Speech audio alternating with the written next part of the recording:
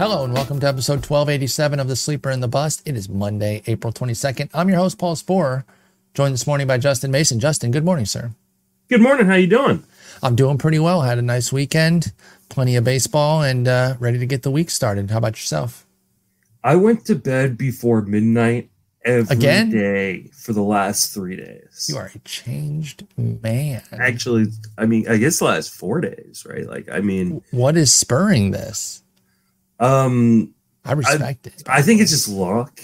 I think that's it. And I feel good. I had the link to you for doing a recording you were on early this morning. I already set my post for my chat later. I'm gonna go on a walk after my chat. Love it. Some exercise in. I don't know. I don't know what's going on. Who knew sleep had benefits? Yeah, it won't last. I'll be up till 4 o'clock this morning.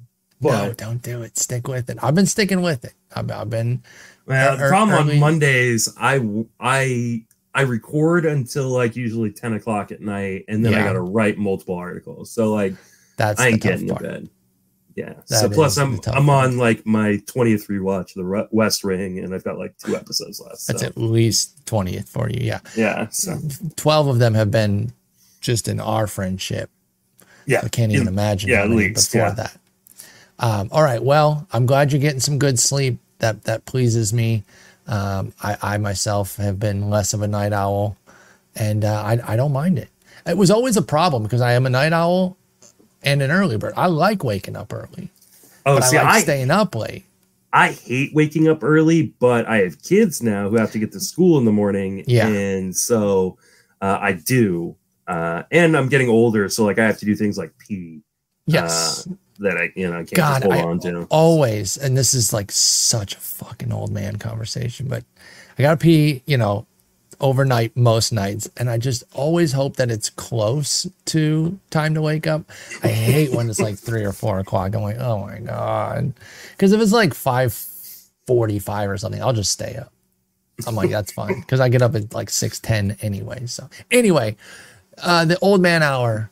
Monday morning overshare. That's right. The Monday morning overshare here on our restroom breaks overnight. We got some things to talk about. We want a little bit of news that could actually be good for this player. And then we're going to get into some shallow league cutter hold. So we're looking at 10s and 12s. Shallower formats, probably 3 outfielders for most of them is what we're thinking here. 1 catcher for the 1 catcher that we're going to speak about, 1 catcher league. And we got to see if we're making some moves on these guys, Justin, because we've talked about it millions of times. This could be a weakness for us that we don't make the moves quick enough in some of these formats. Sometimes we struggle in the 10s and 12s because we are so 15-team brained that we hang on to guys where it makes sense in a 15, but it doesn't in a 10 or 12 because there's several similarly talented guys that you got to go pick up a hot hand, or somebody who's at least trending the right way. So we'll get into that. But first, I want to talk about Yariel Rodriguez. Interesting pitcher for the Blue Jays. Might be moving to the bullpen soon. It's not 100% confirmed, but it's very likely. But he might be shifting into the multi-inning role that we've had right now as a starter, but it's been the front end. It's actually not been great. You love the 13 Ks in 7 2/3, 3 2/3 for 1 outing, 4 innings for the other. But it's at the front end of the game. You can't get a dub. So give me the good ratios there and the strikeouts.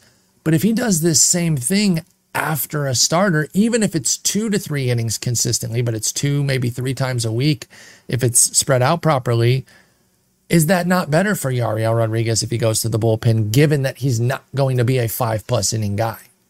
Yeah, absolutely. This is best case scenario. I was regretting spending $69 on him in Tout Wars. And because I was like, oh no, now he's never going to get a win. They're only going to let him go 3 or 4 innings. And so if he moves to the bullpen and becomes a tandem guy with Bowden Francis or Francis Manoah. Oh, with Manoah. Is that what they're saying? Yeah, they're saying. Well, then he'll never have an opportunity for a win because he'll be down by 8 runs by the time he gets in. But he'll pitch the next 4 innings. So at least he'll come in halfway through the first. Yeah. They'll look like starts in the end. Yeah, I know things have not gone well for Manoah, but that was the name they mentioned. I'm not saying that that's exactly who it'll be, but it's clear that Yariel Rodriguez is a 3 to 4 inning guy right now. And as such, that just doesn't make for a great start. Now, I think he's still going to get the start this week at Kansas City. And then next week he would have lined up for a 2-step against Kansas City again. And then at Washington, I don't know if that will be the time when he shifts. Bottom line is, whether you're starting him or not, I'm hanging on to Yariel Rodriguez. I want to kind of see how this plays out, because if he does get into that Ryan Yarbrough role from yesteryear, then I'm very intrigued. And so I'm going to ride this out with Yariel and kind of see where it goes with him. And it sounds like you are too. Yeah. Okay, sure. Cool. So stick with Yariel Rodriguez. There could be some benefits in the future if he isn't starting, which is usually a weird thing to say, but given that he is only going to be 3 to 4 innings, this is a positive. All right, shallow league cutter hold. We got to make some decisions here, Justin. Some of these guys are getting to the point where it's like, man, how do I keep running this guy out? I have limited spots. My team isn't performing. Do I need to chase something better? And we've got some guys to talk about. Let's start with the Cardinals. And at least early on, I had this team wrong. I thought they'd be better this year. I thought they wouldn't have 2 years down in a row. Last year, we talked about how it was really the pitching, and the hitting was actually still pretty good. This year, it's everything. The pitching is still pretty rough outside of a couple guys. Our boy Lance Lynn has a nice ERA. Sonny Gray's been excellent in his 3 starts. The bullpen, I think, has actually been pretty good. So it's definitely not the pitching. The hitting is the problem. Goldie looks terrible. He's not on this list. Neither of us are touching Goldie, right? No, not even close. I'm not ready to. I am definitely worried about Goldie. Like last time I checked, like the underlying skills are definitely declining. Like they're bad, but I'm not close. I'm a month away from cutting him personally. Yeah, I think I'm probably around there. He's a 255 BABIP. There are other skills there too. Again, I always try to stress not just using BABIP as like he's contributing to it. Let's just say, right? It's not just happening to him. The hit rates are worse, like the hard hit rates and all that sort of stuff. So there are reasons to be concerned on Goldie, but we're not in the cut zone yet. No. We might be with a couple guys though that you'd be surprised to hear. Let's start with Jordan Walker. Got a lot of chatter about Jordan Walker in my Twitch stream this morning, going over box scores and talking up guys. The tough part, and this is exactly the kind of guy that we're talking about, a guy that we would normally hold in 15s because you want to be patient with somebody who has upside. And what are you really going to get that's that much better off the waiver wire? In a 12 or a 10, there's tons of Jordan Walkers out there, and a lot of them are performing better. And now he's losing playing time, playing just 2 of the last 4 games. What are we doing with Jordan Walker? He's batting low in the lineup, losing PT, and playing horribly when he does play. Do we have to move on from Jordan Walker? I understand if you do. I'm not quite ready to that. I think the concerning part for me is two of those 4 games that you mentioned were against lefties that he sat. And so I do worry that he's kind of falling into a platoon situation. He's right-handed. He should be facing the lefties. Oh, yeah. Oh, wait, sorry. Versus righties. Sorry. Okay. Two of them were against righties. That's right. So that means he could be falling into a short side platoon, which is really, really scary for a guy like Jordan Walker, because then you'd have to drop him for sure. Like if he's not going to play against right-handed pitching, he's in a lot of trouble. The underlying skills say like he should be better than this. Like I'm not saying he should be great or anything, but like.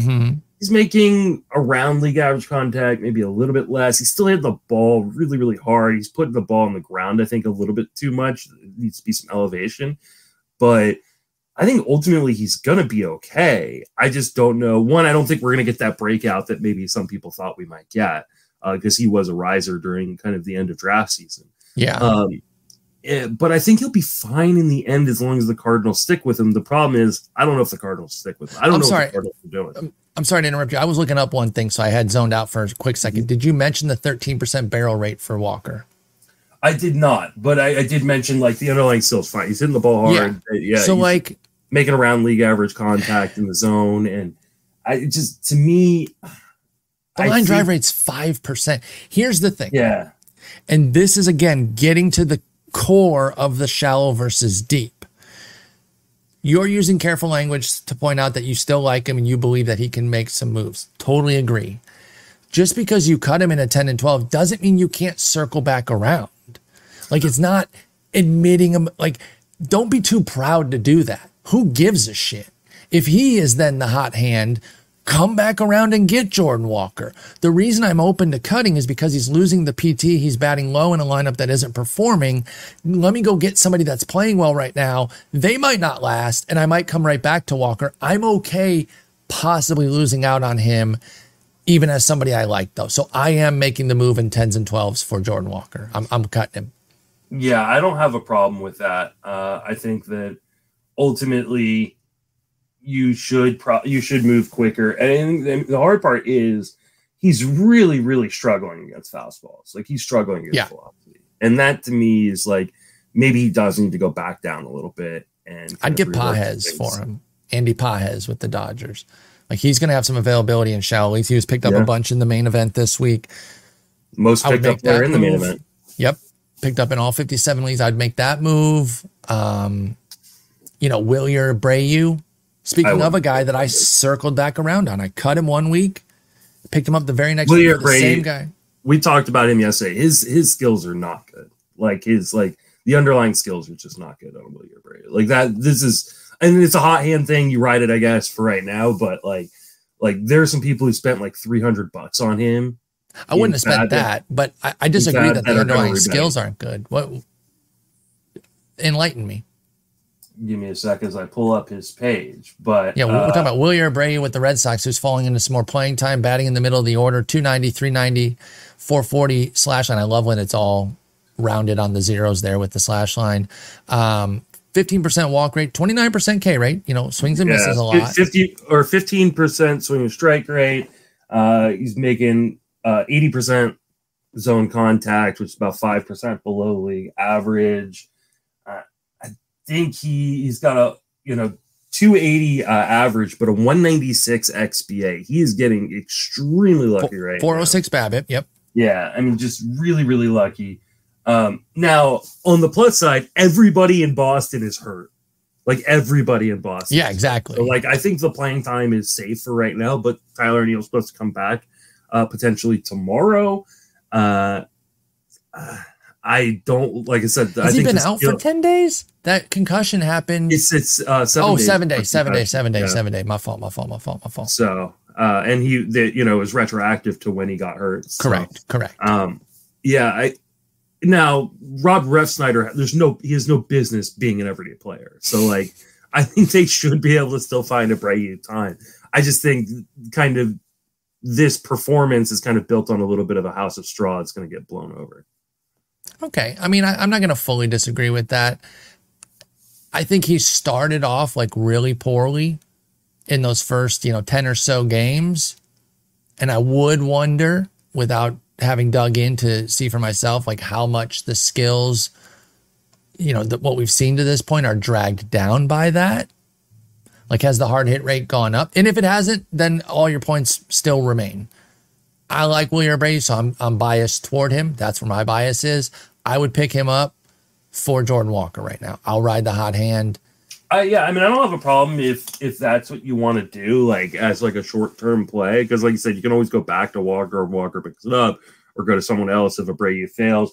Just looking over since the 10th of April, right, on Abreu. Mm-hmm. And in that time, he's hitting 353, 463, 588 with that one home run and 4 stolen bases. So pretty much the majority of his good work.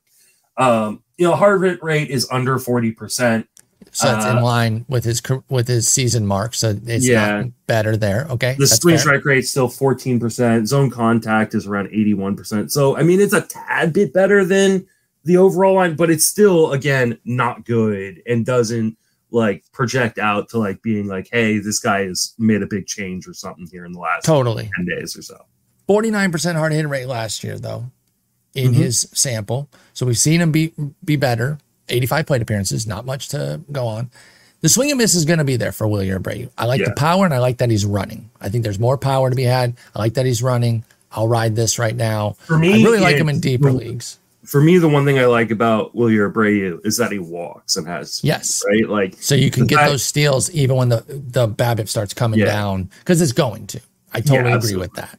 406, and he's not doing anything, Wilyer Abreu, to maintain a 406. Yeah. Bottom line, though, it might not be Abreu, it might be somebody else. I'm moving on from Walker in the shallow leagues as somebody who's really liked him in the past.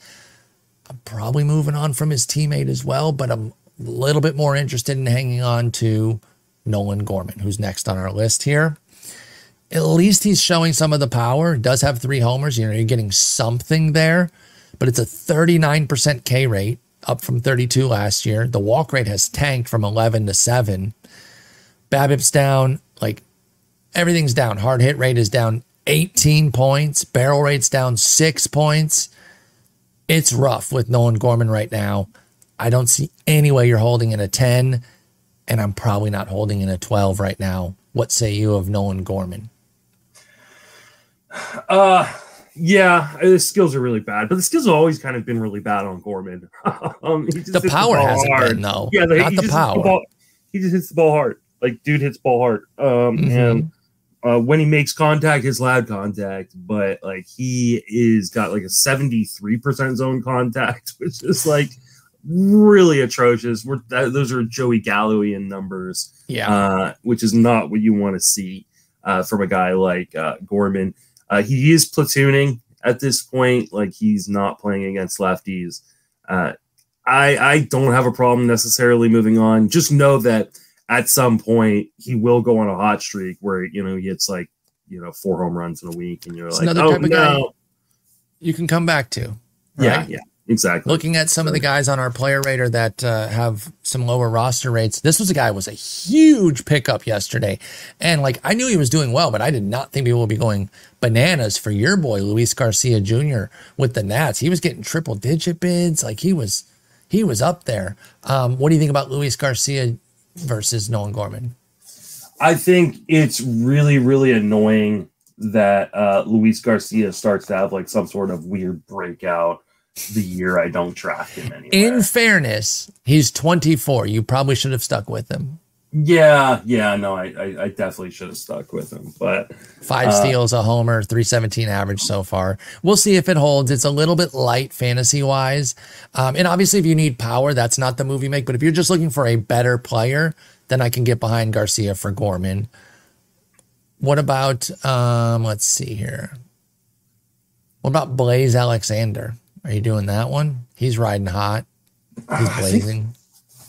I might. Like, I think that he did leave the game with an injury yesterday, but I think it was just a hamstring cramp or something like that. So I don't think it's super serious or anything. I think if you need power, I probably just stick with Gorman because I do think Gorman has much better power. But if you're looking for batting average or just more consistent kind of production, if you're looking, because I think Blaze Alexander is mostly an accumulator.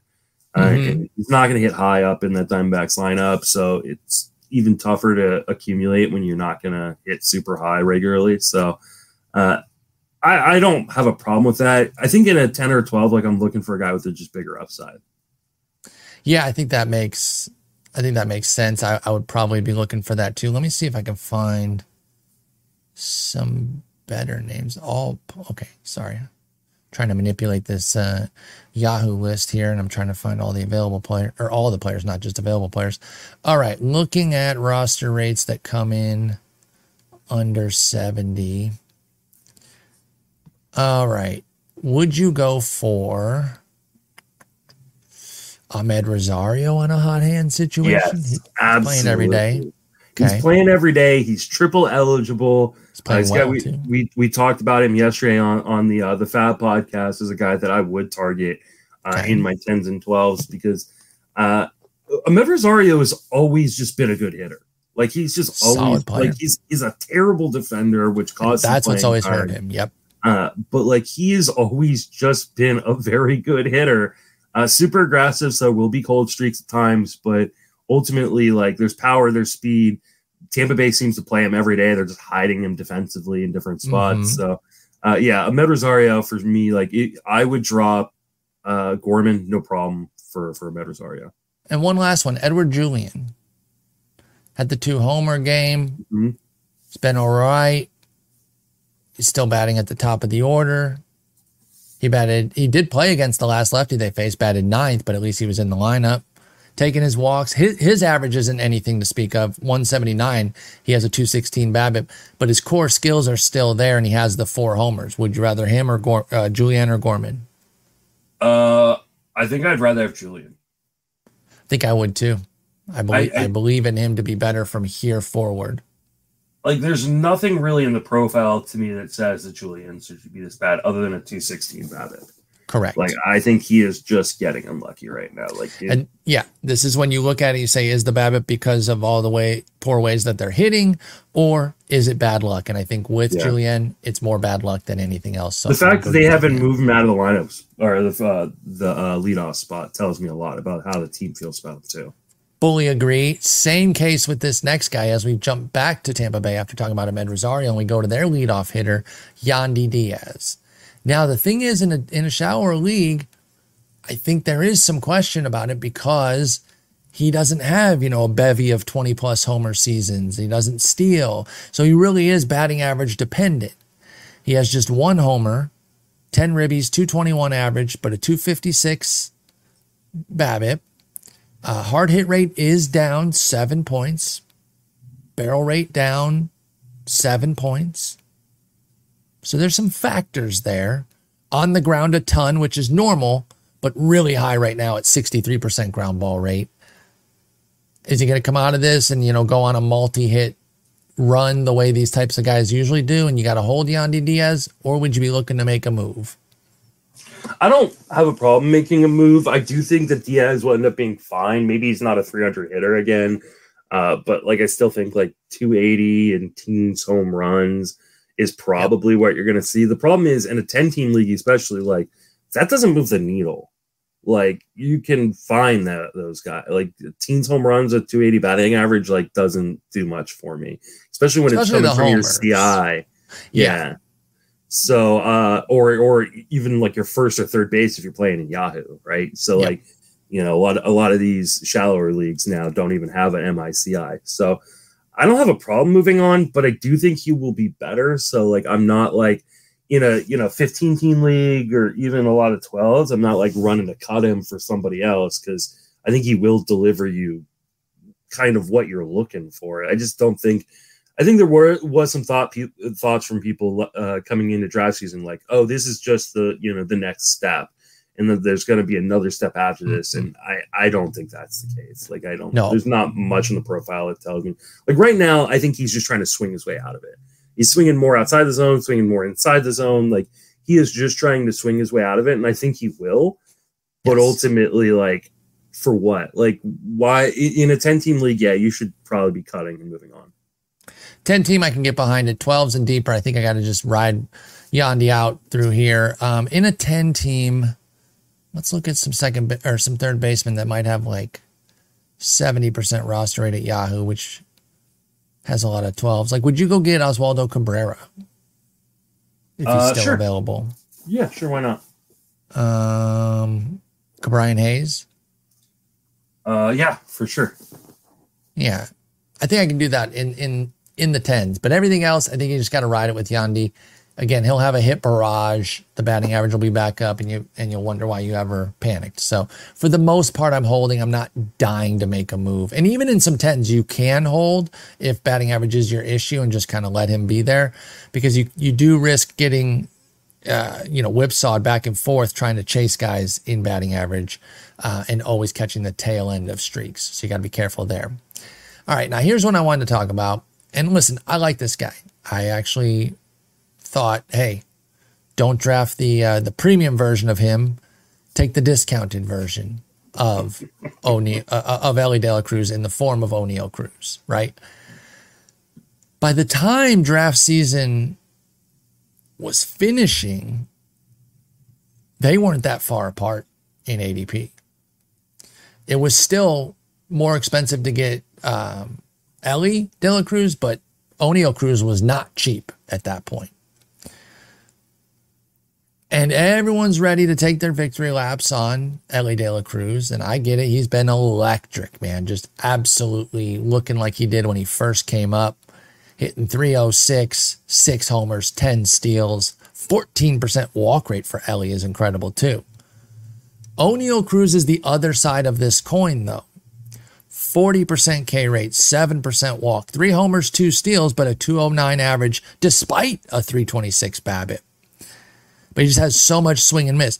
So again, I even said with my Ellie De La Cruz negativity that I wanted to be wrong. And I'm not lying about that. It will be fine if he has this excellent season and y'all throw my busts article back in my face all summer. Cool. That means we're watching a really, really fun season, and I'll eat that.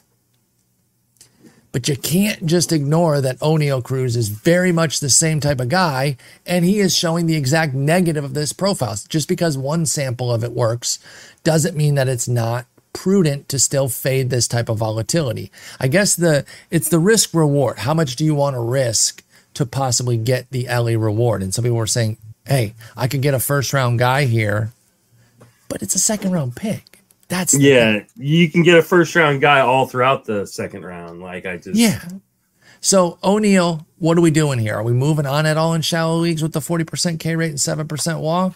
Or has he done enough to kind of keep you interested?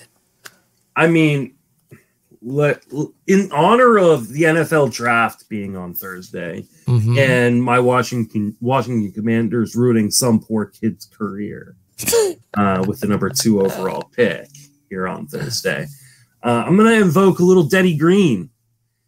He is who we thought he is, and we let him off the hook. Like, this is O'Neal Cruz. If you drop him, you will regret it, because next week he will hit 4 home runs or 5 home runs. And this is the volatility of O'Neal Cruz. Like, you're kind of in for the ride then, is what you're saying. Yeah. Like, close your eyes and just look at the numbers at the end, because, the numbers at the end will be like, okay, that was a little scary. Maybe I didn't get the batting average I wanted, but like the power will be there. Like he's going to be fine. I think he's going to be kind of what you drafted him for ish. There was a reason why I wasn't drafting either O'Neal Cruz or Ellie. One, I didn't want to deal with the volatility, but 2,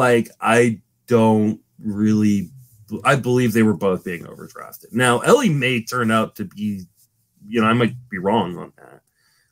And we did get a lot of heat during draft season. I haven't gotten any since draft season. Feel free to tweet at me and I'll ignore you at Justin Mason FWFB. But their underlying numbers are not that dissimilar. They both have almost the, let's see, O'Neal Cruz has a 13.8% swing and strike rate. Ellie De La Cruz has a 14.3% swing and strike rate. Ellie De La Cruz has a 79% in zone contact. O'Neal Cruz has a 78.5% in zone contact. That's what I'm saying, man. I think there are 2 real big differences other than just the production numbers. Obviously, if you look at what Ellie has done in terms of 10 home runs and 6 stolen bases and a 306 batting average, you're like, oh, there's a huge difference. To me, the biggest difference has nothing to do with any of that outside of the 14% walk rate is somewhat supported by a huge drop in O-swing for Ellie De La Cruz. Yeah, I do. And probably also they're getting more nervous with him. And so he's not just chasing because they're pitching him more carefully. That is very encouraging there with the walks for Ellie. So I do think that Ellie can keep this up to some respect because of that walk rate. Now, will he keep up the batting average? No, the batting average is going to crater. I mean, even just running with, this 400 BABIP, his XBA is 255 right now. Now, I could live with if he's a 255 hitter and he gets you, oh God, yes, 25 home runs and 45 stolen bases, that's at least. Yeah, that's like a first round pick, right? You're gonna be stoked with that. But there will be some cratering, and there's gonna be months where he hits 207 and is really, really struggling. And on the flip side, O'Neal Cruz will have a massive freaking month at some point too. So if you are running a victory lap one way or the other on either of these guys, you're a goofus. yeah, jog a little slowly because things are gonna change, and you're gonna want to like you're like that guy against the freeze. Yeah, when he was hyping everybody up, and then he gets past and then falls down. And I agree. I'm not moving off O'Neill. If I jumped on the O'Neill ride, this is what I was saying about Hunter Green on the pitching side. You sign up for a particular ride, then ride the fucking ride. Yeah. And that does include this with O'Neill. I just wanted to bring him up to kind of talk about these two and show the juxtaposition of this profile and how it can work and not work. But I agree. If I signed up for the O'Neill Cruz experience, I'm going to ride with it. He is coming off a fully missed season, essentially. He played 9 games. Those of you in trade leagues, though, like go trade for O'Neill Cruz. Like someone get a discount out. Like if you can now, sometimes you're just not going to get a discount. If there's somebody like us. Yeah, I just traded for Spencer Strider in the Sleeper in the Bus Dynasty League, and I got 0 discount. I just said, okay, it was like J Ram and Jorge Soler for Strider and a couple of prospects. That's still Striderian prices. Yeah, I'm fine. Still paying full freight for a guy who's not going to pitch, for a full season until 2026. And I'm not entirely sure I wouldn't pay relatively full price for O'Neill, but try to get the discount. Yeah, absolutely. And then just see where it's at, because there is good work coming. Stay the course with him. You signed on for this ride. We can revisit in June. This is why you do not draft these guys in head-to-head leagues. They can be so killer. In Roto, you just look up at the end of the year and you see what the stats are. You ride the waves. In head-to-head, like you're saying, they can just decimate you week in, week out. And then they're going to win you a week, but do they lose you more weeks than they win you? That's the tough part. So you got to stay the course with O'Neill Cruz. Enjoy the ride with Ellie. He's been wonderful. He'll probably have a downturn at some point. Although if this new walk rate's real, maybe his downturns aren't nearly as severe as they were last season when we saw him really You won't be lacking sputter. For stolen bases, at least. Exactly, because he'll be getting on base, and we know that Ellie, every time he's on, he's going to go. Yeah. Now, if you can get you to put down your cup of bath water real quick that you're sipping over there and talk about your boy, George Springer. That's such an old school joke about drinking George Springer's bath water. But I had to put him on the list, even if it's only for you to tell people to calm down. I will say the plate skills are still excellent. Strikeout rate's actually down 6 points to 12%. Walk rate's up 5 to 14%. So those are two positives. 221 BABIP is really holding things down. 2 homers, 3 steals. Are we worried about Springer, or are we going out and buying in a similar situation to the Cruz, thinking like, hey, he'll get better? Where you at on your boy George Springer? Yeah, I'm buying on Springer. I'm still drinking the bathwater. XBA is 273. He's making league average zone contact. He's actually making more contact out of zone this year, which means he's at least fouling off pitches or actually poking those into play. So I have no concerns. He actually has his highest XBA since the 2020 season. Or the 2019 season, if you don't want to count 2020. So things actually should be much better and he's still hitting for power, still stealing bases. I have no concerns on George Springer. This is a great buy low situation. If someone drops him and pick him up, I'm not dropping him in any league. No, I'm not either. And again, I basically put him on the list so that we could reinforce people to stay the course with George Springer. I'm sticking with him. I love that the plate skills are rock solid. Again, markedly better even. I look at a 9% homer to fly ball in the 221 BABIP, and with everything else, I think he's been unlucky. So we're rocking XBA if you're big on XBA, 273 to his 210 average, and even the X slug is up 70 points versus his regular 309 to 379. Stay the course with George Springer, no problems there. What about Jonathan India? A guy that, he's had a ride already, right? Season's just getting going, but between the offseason and now, it's just been such a whirlwind where it was like, okay, he needs to get traded. They have too many guys. Then guys started dropping like flies. Started with the Noelvi Marte suspension and then injuries galore. Okay, now he's locked into playing time. He's leading off. This Cincinnati team is good. If he leads off every day, that's positive. Well, now he's hitting 174, 326, 232 with a 20% K rate and a 16% walk rate. And I love that. Is he being too passive, perhaps? What's going on with Jonathan India? Are we buying in or are we cutting in shallower formats? He's being too passive. That's exactly, you absolutely nailed it, because like his swing percentage inside the zone has dropped 8 percentage points. Like in his swing percentage overall has dropped 6.5 points. Like he's just not swinging enough. He's making elite zone contact. And when I say elite zone contact, we're talking about like Luis Arraez type levels, 96.4% zone contact. So like when he is swinging inside the zone, like he's making good contact. We absolutely love that for India. Yeah, like he's swinging outside the zone under 20% of the time. Swinging strike rate is 4% right now. Okay. Like the power or like the exit velocity is down a little bit, but not like a massive amount. Like I think he's just being a little bit too patient. We're seeing it in that 16% walk rate. I think Jonathan India is going to be absolutely fine.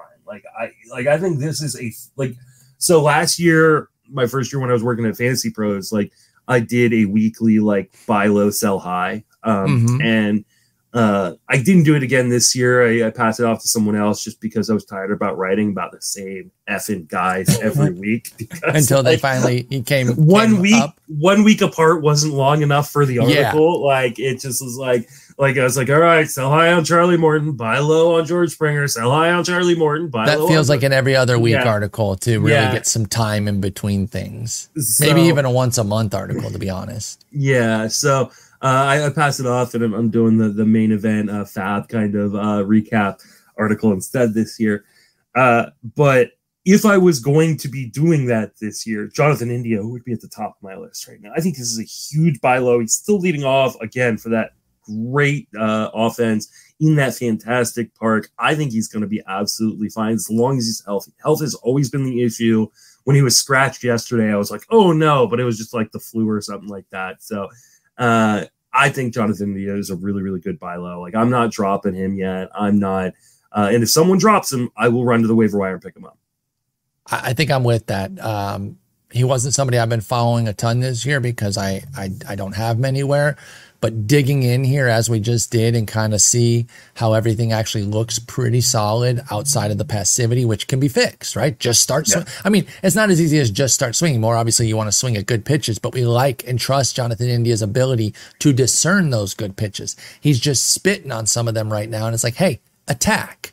And there could be some positivity there. And that great team, great lineup, great ballpark, lots of things there. So we're buying Springer and Jonathan India. What about this next guy? It's always tough to move off of players from, lineups that are the best or among the best in the league. And so James Outman, you've been giving away a piece of the Dodgers lineup, but he's sputtering a bit. The strikeouts are always a part of his game, and the BABIP's down to 238. He struck out 32% last year. It's at 31% this year. 2 homers, a steal. It's been a slow start for James Outman. Are you moving off of him in shallow leagues, or do you have enough signs to kind of stay the course with him? I tried to warn people that James Outman. Why didn't you warn me? I did warn you. We had conversations about this. Did we? Somebody looked that up. I don't know if I was warned properly. This is part of the profile. And what happened last year was we got the amazing start with James Outman, and then everybody ignored when he went through slumps. No, I'm not sure I agree with that. Because I think it goes the other way. I was impressed by the fact that he pulled out of the slump. And he'll pull out of this one too, but then he'll go back into another one. But that's okay. So then this goes back to the Roto versus head-to-head. Because 991 OPS in April for James Outman. Then could barely crack 550 for the next 2 months. It was bad. Guarantee he was cutting a bunch of shallow leagues. But then 904, 890, and even the 775 in September is not eye-popping, but it came with 6 homers, 11 ribbies, and 17 runs. So that's still really good. So he closed brilliantly. Yeah, he's just starting slow this year. And my warning to people was what is kind of starting to happen, which was if he starts off slow, will the Dodgers wait around for him? And what we're seeing is now Andy Paez come up. Like, is Outman going to play every single day? He's not playing against lefties right now. Like, missed the last 3 lefties. Yep. At least he's a pretty darn good defender. And I think that alone keeps him kind of in the lineup on the strong side of the platoon. But like, there was risk to James Outman that I don't think people were factoring in. One of the reasons why I loved him last year, but I wasn't drafting him this year, was that volatility and being like, if you're volatile and you're playing on the Pittsburgh Pirates, right? Like, they don't have a lot of options. They don't have the depth to go and say, O'Neal Cruz, you're sitting all, half the time, but the Dodgers do. The Dodgers, like, they fabricate people in factories, and like all of a sudden, like, AI is playing, right field for them. So like, the only positive, well, I don't want to say positive because I'm not rooting for these guys to be negative, but Enrique Hernandez and Chris Taylor have been horrendous. Yeah. And so Pages is up, but he's only like filling in for Hayward right now. So again, Outman isn't playing against lefties. That is happening right now. Yeah. They do have 3 lefties each of the next 2 weeks. So you really do need to consider that with James Outman. And like, the thing to like, keep in mind too is, while Chris Taylor and Enrique Hernandez are not good anymore, they haven't been. Yeah, but like, neither of them like have options to like go down to the minor leagues. Yeah, exactly. And I was trying to jump your point there and agree with you that they're going to stick with him. Yeah. I think they're kind of like legacy guys. Yep. And I think I was even watching one of their games the other day, and the announcers were talking about how they had talked to Dave Roberts, and he said, I'm not judging Chris Taylor off 40 plate appearances. At the time, I think they said 40. He has 48 right now. He has put up a historical track record with this organization that is way stronger than 40 plate appearances. So he's going to keep getting those opportunities. Outman is going to be a platoon guy. And in shower leagues, it's really hard to hold the strong side platoon guys, even if you like them. So while I'm an Outman guy, you're not. Even as the pro Outman guy, I think you got to cut him in these 3 outfielder leagues. Yeah, you got to go get somebody else. Yeah. And I'm not going to go through names only because there's a ton. You got to kind of play the schedule and pick some names. When it's 3 outfielders, there's a lot of guys out there. So go look at the schedule. We got some 7-game weeks. If you can get anything full week in Colorado. Yeah. Well, no, actually, it's better. It's 4 games in Colorado, 2 in Mexico City, which is Coors Plus. Those 2 Houston games are in Mexico City. So get any Rocky you can. Get your boy Sean Bouchard. I might actually spec Sean Bouchard for this week over James Outman, even in like a 10-teamer. Absolutely, yeah. Like, take the Rocky that's available. Brenton Doyle. I know he got nicked. See what's up with him today in the lineup or whatever. Mm-hmm. But yeah, go out and get somebody. I think you got to move on from Outman. But be ready to come back around on him for sure, because he will get hot again, and you'll want to be part of that Dodgers lineup. This one I didn't expect to have on the list, and maybe you'll tell me not to panic. I don't have him anywhere, so it's one I'm a little bit distanced from. But I feel like I might be looking to move on from Bryson Stott in the shower leagues. Or is it just the 255 BABIP? 1 homer, 3 steals, 16% K rate, 9% walk rate are right in line with last year's marks. In fact, the walk rate's up 3 points. Is it just a BABIP situation that will correct itself? Or are there glaring signs here, not striking the ball hard enough, et cetera, et cetera? Where are we at on Bryson Stott right now for shallow formats? There's definitely some concerning things. The exit velocities are down. The in-zone contact. I mean, he was like a 91% zone contact guy. Now he's, like below league average at 83%. Mm-hmm. The average exit velocity, like, you don't want to like overreact to the max exit velocity because, some guys just haven't had that one hit yet. But like, the average exit velocity is down a fair amount right now. I am a little concerned here. I mean, he is getting some pretty bad BABIP luck. He was a 312 BABIP guy last year, 294 for his career, and he's at 255. So like, I do think the batting average should be better, but I also don't think this is what you drafted him for. So yeah, exactly.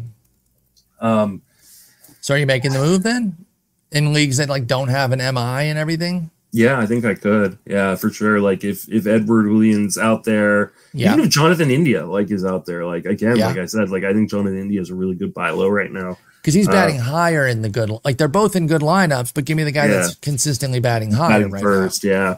So what about Tyro? Neither of us really like Tyro coming into the year. He's got 3 homers. He's been whatever. You like him over Stott, or you stick with Stott? So Tyro in the first week and a half of the season looked lost at the plate. He has looked much better recently. Does that encourage you to go for him over Stott? That would encourage me to make that move. And I tend to not be so aggressive on guys like Stott because I just do think he's a very good hitter and I think he will figure it out. But like if you're looking for a short-term bump, like I don't mind making that move. Yeah, in the last 10 games for Tyro, 937 OPS with 2 homers, had a 413 OPS in those first 13. So like you said, kind of didn't know what he was doing at the plate, striking out a ton, which was uncharacteristic. Yeah, swinging way outside the zone on really bad pitches. Like it was, came out of it quickly because he's a solid player. He's had proven track, but so has Stott. Stott's shown some things already. So I'm inclined to want to hold, but if you're really, I'm a little fence city on this one. I want to be clear. Yeah, like I can go either way with it. If you're looking for that nudge to make the move and the right guy's out there, I get it. Don't kick him off of your watch list, though. Keep him in your mind because once he gets hot, I really want a guy who can be 15, 30. Yeah, I think it totally depends, too, what your team needs are, right? Like, if you drafted him for batting average and stolen bases, I'm probably just going to hold.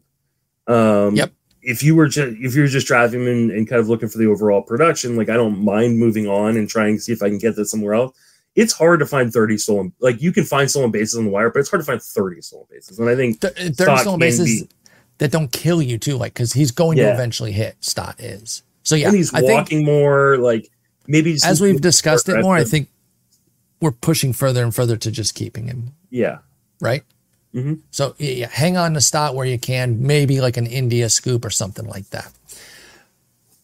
Early victory lappers on Michael Garcia. I haven't heard much from them lately. And by the way, there weren't a ton out there. I'm just being silly. One's right here. One is right here.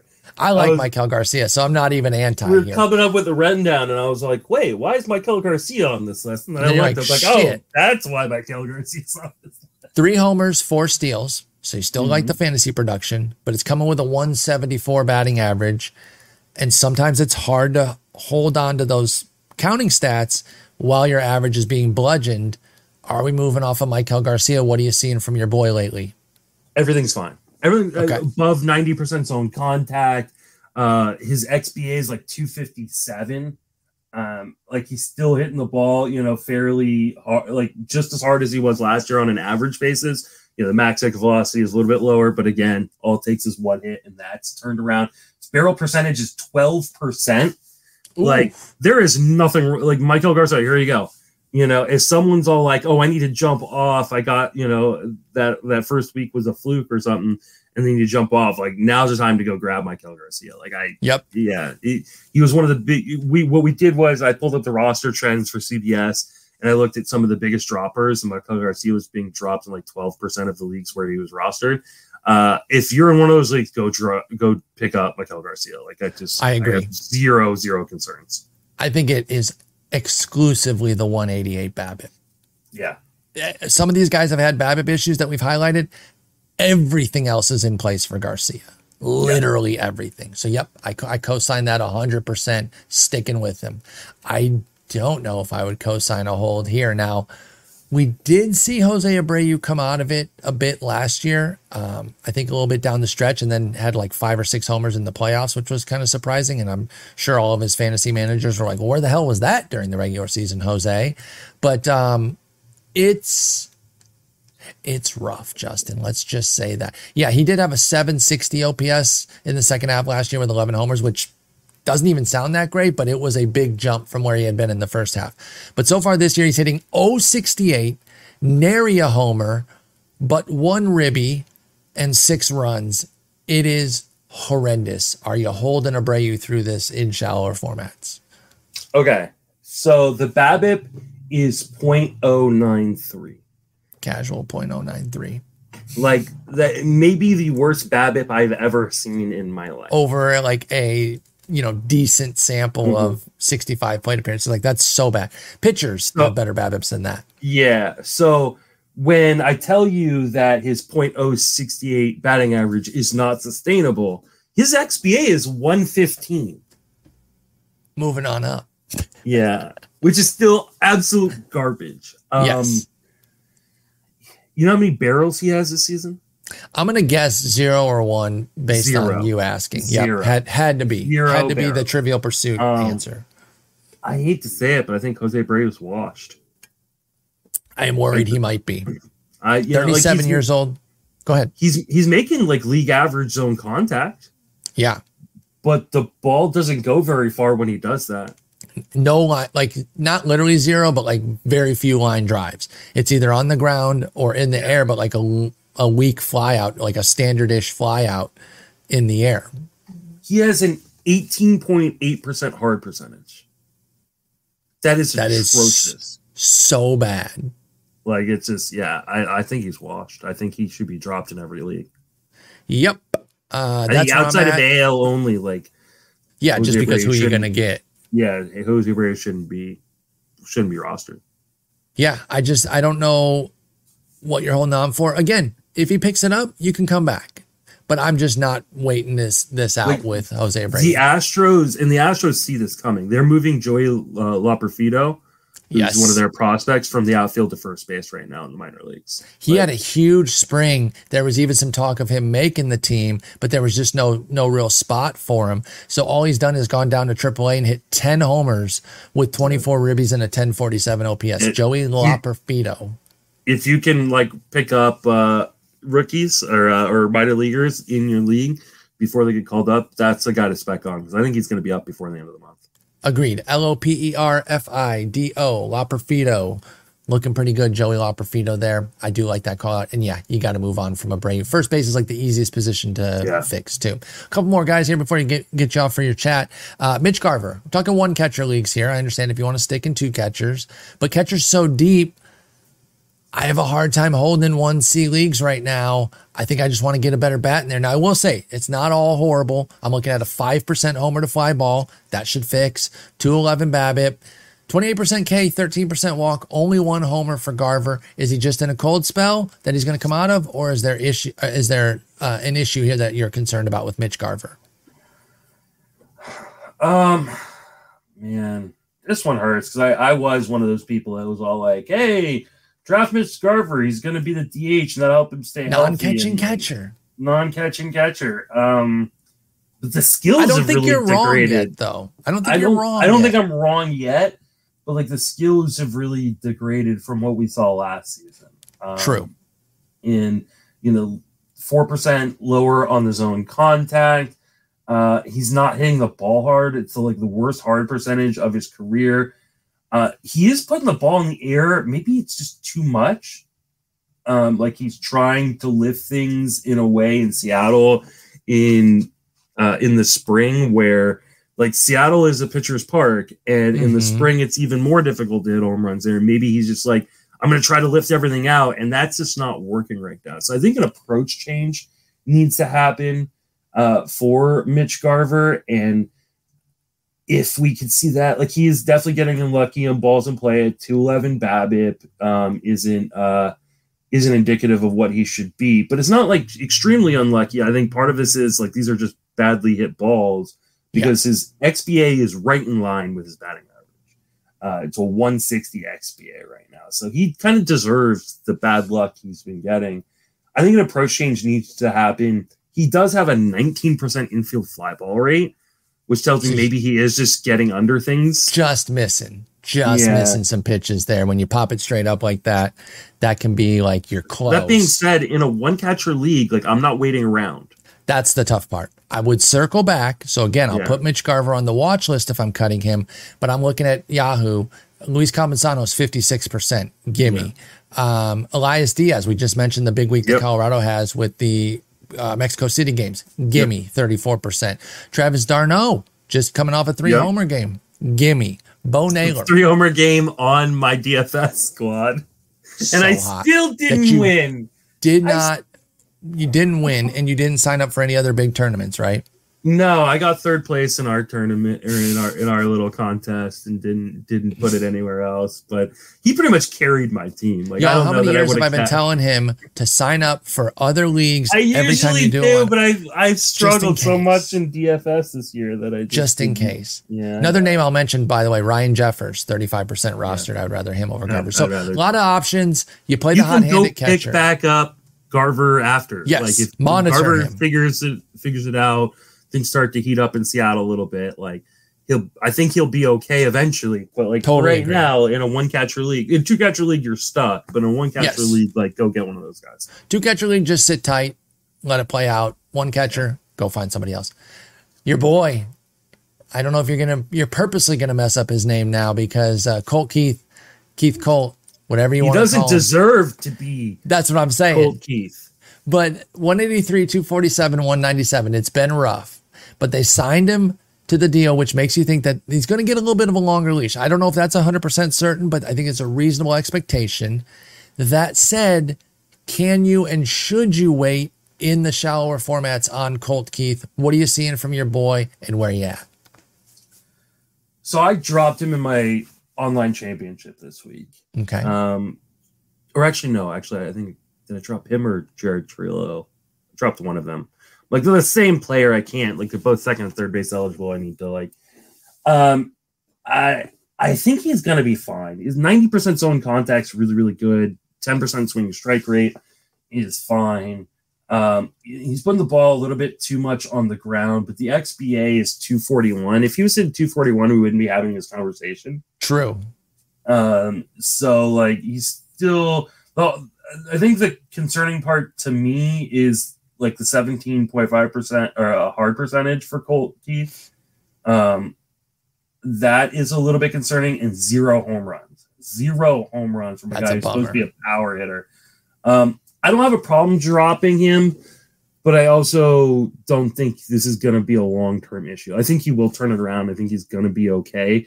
Maybe he's just not like, and again, I had this conversation, maybe it was Sunday with Jason. We were talking about Victor Scott II. Like there's a reason why like people don't want, like there's really smart people in the industry that don't like to draft prospects early on in their career. It's because a lot of them don't succeed. We remember the ones that do. We always do, exactly. And we extrapolate it to everybody, and it's like there's a reason the term post-hype sleeper exists, right? Yes, because you don't go broke fading prospects. Like you can win getting them if you hit right, but you do not lose anything by exclusively fading them and focusing on guys with track records. That being said, like Colt Keith was not expensive. Like, right. No, in very fairly priced. So, yep. Like I don't have a problem because, but this is the reason why, like, you need to be able to go, okay, I'm willing to drop him now because like he isn't succeeding. Like you should be able, like the hard part with prospects to go in like the 4th, 5th round, you go like, I'm not dropping him. Exactly. Whereas I prefer to take games on guys like Colt Keith, and I do have him on a number of leagues because I can drop him and go move on to someone else. And so like on my only championship, I believe I did drop him. So that being said, like I think the underlying skills tell me he's going to be better, and he just needs a little bit more time. And I think the Tigers will give him that because the Tigers, while they're competitive, I don't know that they're competing. I think that's totally fair. And pitching is what's carrying them. They need the hitting to get better, and somebody like Colt Keith pretty much has to be part of that. If they have any designs on sneaking into this division and really sticking around all year, I think Colt Keith has to be a part of that. Like Torque's going to come around, I believe. And those two young guys with Green, Carpenter, and some of the veterans like Canha. Well, I say some of the veterans plural as if there's more. It really is just Canha. Like I don't love, what Baez is going to bring to the table. It really is a lot of young guys. So Meadows, Keith, Torque really need to be part of it. So they're going to give him some time. Now it gets to a point where if he's hitting sub 200 on Memorial Day, then I think you can give him a little clear your head trip back to AAA. But I think we're a couple weeks out from that. I really do think they're going to try to give him. And watching him day in, day out, anecdotally, I do think that Colt Keith isn't really that far off. Like you said, if he was hitting his 241 XBA, we wouldn't have even put him on the list. So you can stick with him, but in a shallow league where there's no middle, there's going to be options out there. Ride the hot hand and maybe come back to Colt Keith. So there you go. It is difficult to know when to make these decisions in shallow leagues. Great line from Scott Pianowski says that if you never make a bad move on one of these, if you never miss and cut somebody who ends up popping off, you're probably being too conservative, meaning you're just holding on to everybody just so that you don't get burned. You have to be comfortable making a quote unquote wrong move because it's not even necessarily wrong, right? Like if you cut Gorman for somebody and he ends up popping off 2 weeks down the line, that doesn't necessarily mean it was the wrong move. Process versus results. The process says time to move on. The results might come around the other way. So don't be afraid to make moves for fear that like, oh, I'm making the wrong decision. You'll be paralyzed by that fear and you'll really struggle in the shallow leagues. So, all right, Justin, go do your chat. We will talk again on Thursday. And somebody brought up a great question in a comment about talking about our daily process, just kind of what we go through to decide on lineups, what we're doing with our team. And we're going to discuss that on Thursday. So we will open the show with that. Feel free to leave comments on the YouTube, on the post of the podcast on Fangraphs, or on Twitter of things you might want us to discuss. This topic was a suggested topic from somebody, I think, on Twitter. But you see the posts on or the comments on the posts on Fangraphs. I see the comments on the YouTube. So if you have things that, hey, like we're not discussing or we haven't discussed and you want us to discuss, just make sure you hit us up and then we'll try to especially import that. Early. Yeah. Like, because it's hard to have things, because we don't want to cut a bunch you of came on. You came on to the program and you were all like, what do we talk about? I was like, what are we doing? I don't have a set idea. So, and we found one. So we love suggestions. Feel free to send them to us and we'll get it incorporated. So maybe Justin, we'll do a mailbag. We'll do a mailbag. Oh, that's actually a good idea. So, especially if it's like